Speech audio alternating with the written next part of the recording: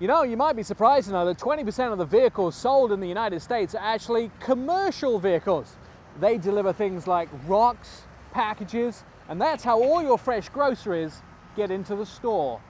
Without the pickup truck, our lives might grind to a halt. How would you pave roads, build houses, or even tow that fifth wheel or boat on vacation? And for manufacturers, it's all about being the best pickup in America. Holding the position of best-selling truck in America is the Ford F-150. It's been at the top of the pickup pile for almost 4 decades. And that's why there's so excitement surrounding the introduction of the new F-150. To bring the vehicle in line with Americans' requirements for fuel savings, the new F-150 will be made of aluminum. A lighter body means less fuel consumed. And GM's not resting on their laurels. They walked away with the crown of North American Truck of the Year in Detroit for the new Silverado. Redesigned last year, the Silverado was tested for over 1 million miles to make sure it could survive a beating in the American workplace.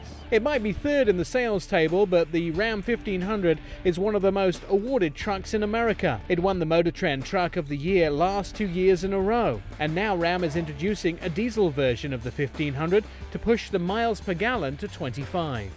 Down the table of sales, Japanese manufacturer Toyota are not backing down from a fight to win the hearts and loyalty of American customers. Strong and bold, the Tundra is a capable vehicle, but Toyota know the biggest problem is image in America. Also from Japan, Honda decided not to go head-to-head with American manufacturers. Honda's only truck in the marketplace, the Ridgeline, is aimed at those who enjoy an outdoor activity lifestyle.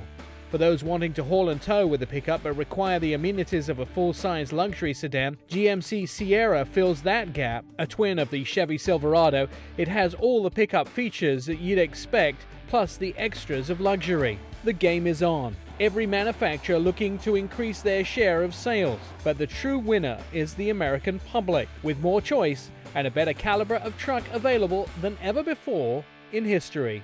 Now, the new GMC Sierras are in dealerships right now, and to get into one will cost you around $49,000. Getting myself a little bit muddy, I'm Nick Miles.